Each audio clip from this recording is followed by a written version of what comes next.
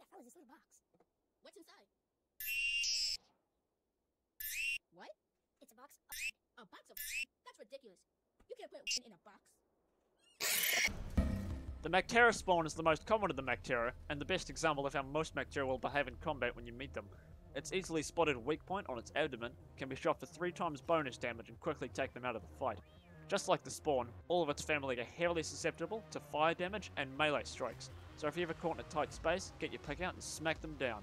Projectile Mactera need to charge an attack first by being completely stationary, giving you time to shoot at their abdomens. All projectile Mactera that charge an attack cannot cancel it, which gives you time to either get behind cover or see it coming and plan your movement accordingly. Simple strafing to either side at a fair distance should keep you out of harm's way from these mayflies.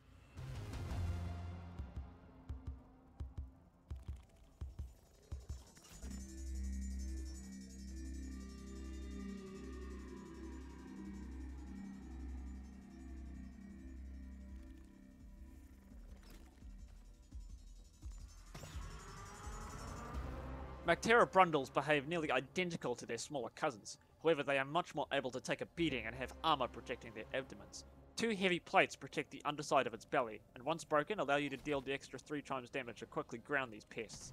A pickaxe power attack or a well-aimed shot are your best bet to destroy these plates.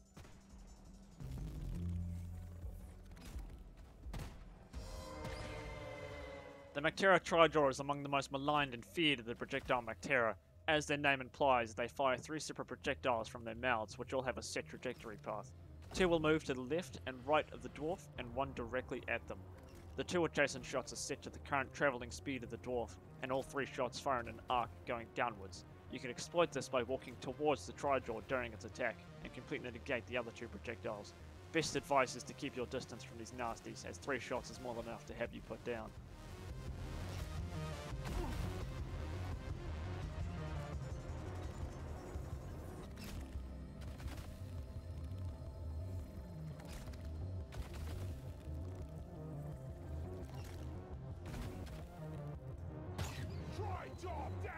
Mactera goo bombers are the most disruptive to yourself and your team by their ability to spray goo in, well, a bombing fashion.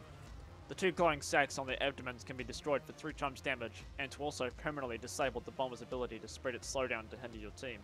If the bomber dies while still having even a single sac remaining, it will fly uncontrollably around the cave and spray goo everywhere. This can be avoided by making sure both sacs are destroyed before putting it down for good.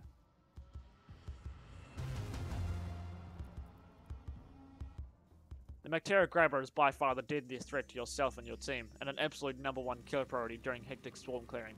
They can be distinguished by their unique screeching, which can be heard through nearly the entire cave and also acts as their warning signal. The Grabber on a successful dwarf steal will try to find a high place to drop the unfortunate miner to die from the fall. Dwarves can attempt to call for help while in its clutches, and their portrait will glow a bright green to indicate distress to other team members. Any damage done to the Grabber during its grab attempt will stop it in its tracks and force it to attempt again after a short time. Overtime elemental damage is best for these dwarf snatchers, as it prevents them from initiating a grab attempt.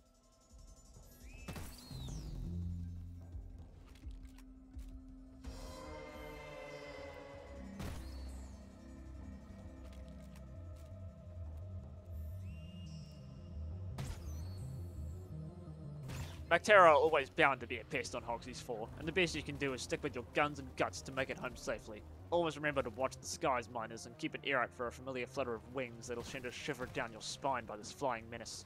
This is Gaffy, signing out. Rock and stone!